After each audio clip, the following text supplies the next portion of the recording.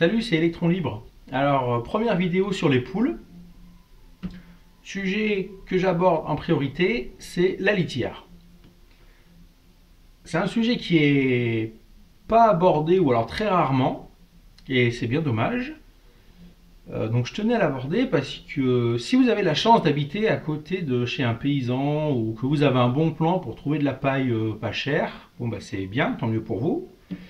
Si vous n'avez pas un bon plan comme ça, ben, il n'y a pas 36 solutions, hein, c'est gamme vert ou botanique. Donc là, la longue, ça revient un peu cher.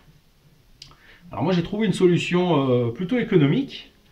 Donc c'est pour ça que je commençais la vidéo par ça. Donc c'est ceci. Donc ceci, c'est un destructeur de papier. Hein, donc classique, ça se trouve en grande surface ou dans les magasins spécialisés style Bureau Vallée. Et donc, toutes les publicités que vous recevez par la poste, donc que ce soit Casto, n'importe quoi, une fois que vous les avez lues, plutôt que de les balancer, vous les passez dans le destructeur.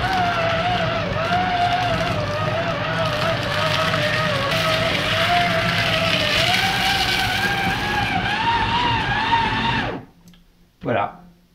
Donc ça vous évite déjà de les balancer à la poubelle. Vous pouvez aussi passer vos documents administratifs importants, ça vous évitera de vous faire pirater.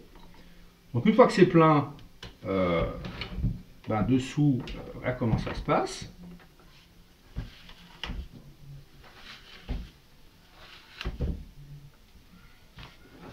Donc vous inquiétez pas, quand vous l'enlevez, il y a une sécurité. Hein. Donc même si vous l'enlevez et qu'il est allumé, vous ne pouvez pas vous blesser.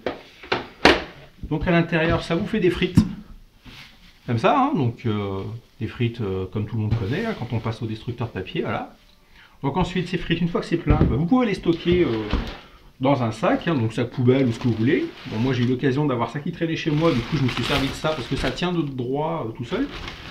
Donc voilà, donc je stocke tout ça. Donc j'ai plusieurs sacs d'avance, hein, puisqu'avec le nombre de publicités qu'on reçoit par jour, vous inquiétez pas, on fait vite le plein. Et donc c'est ça qui me sert de litière pour mes poules.